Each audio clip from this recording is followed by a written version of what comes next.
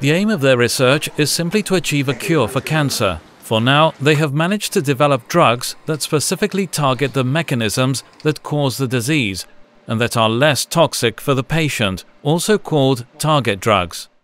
Every cancer has to be molecularly diagnosed, a customized or personalized treatment strategy.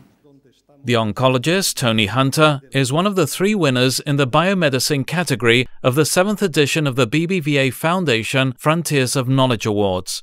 Along with Joseph Schlessinger and Charles Sawyers, he has today met with the media, where the winners have talked about the advances in medicine in recent years and all that remains to be done to combat this disease. We are getting there.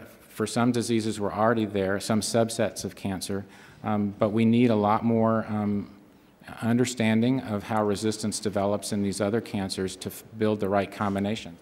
It had already been achieved with AIDS. Now the aim is to do the same with cancer, get the right drugs to make the disease non-lethal and convert it to a chronic illness but compatible with a good quality of life.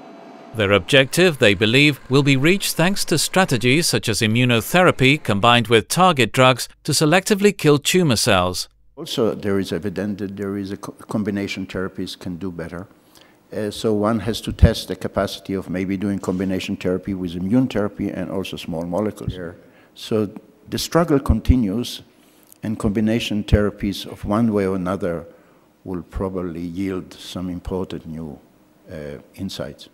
The high cost of cancer treatments and the need to maintain a close relationship between basic research and clinical application centers are some ideas that have also been discussed by the 3 researchers.